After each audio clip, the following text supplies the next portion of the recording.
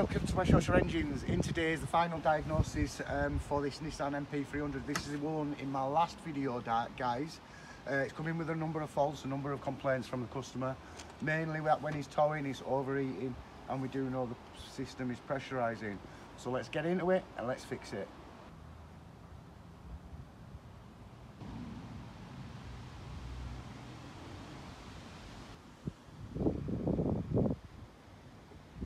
Right guys, so what we're going to start with is I'm going to release the pressure.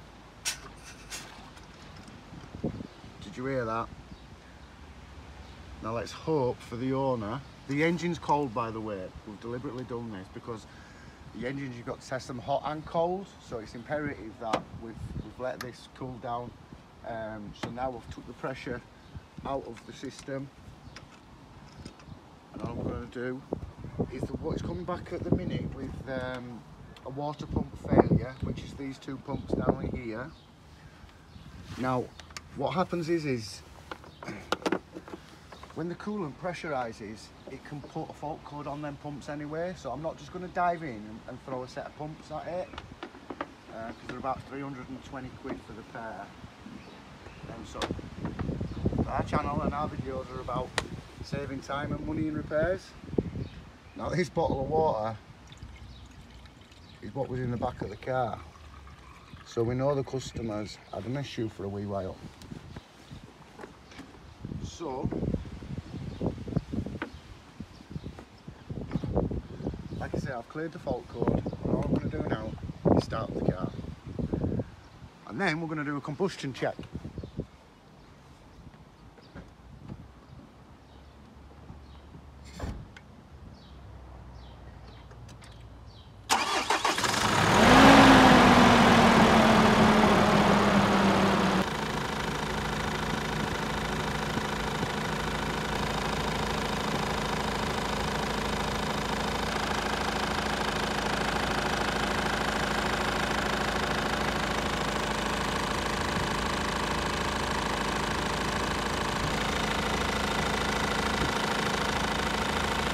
So guys, doing this with the engine hot and cold.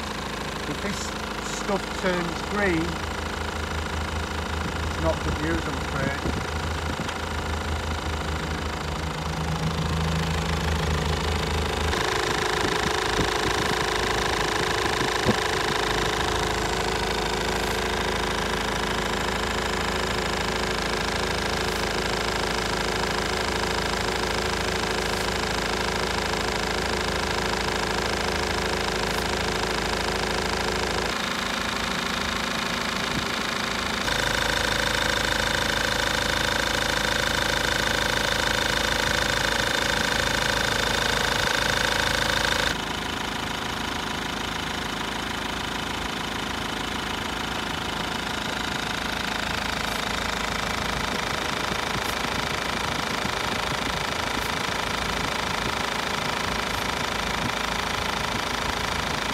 Well guys, it's not good news for the owner of this vehicle.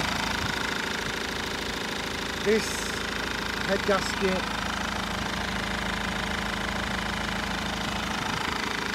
is being cooked. Like, as I've been telling you previously in all the videos, let me turn this engine off. Right, these bad boys are not easy to fix. You can't just go for the head gasket and expect to fix that car. This has got a DPF issue which has caused this problem. So once we've dealt with the head gasket and the pressurising of the coolant system, then we'll move on to that. If you ignore that, it'll just do exactly the same thing in a matter of a few weeks' time, or as soon as the vehicle's put under heavy load. So it's quite clear, we know exactly what we're doing with this vehicle now, and we'll get up and get the vehicle back on the road and back to the customer as soon as possible. The most important thing, guys, with these DPF vehicles, the engines themselves are pretty good. They are really, really good. Feedback on the engines, the main body of the engine is absolutely brilliant. But the emissions side of it, that's where it gets iffy. So I'm warning you, do not delete anything off the ECU off an NP300. You are just going to make the situation worse and kill that car. Trust me.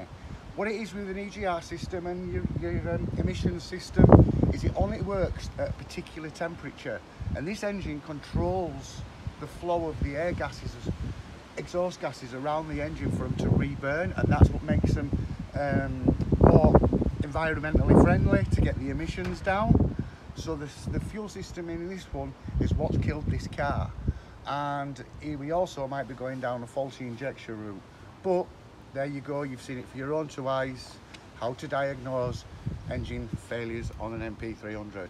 Right, if you need my help and assistance at all, please feel free to give me a call in the number listed below, or you can email me. Again, that's in the description below. Thanks for watching. Come again. Oh yeah, we've got a cab start next.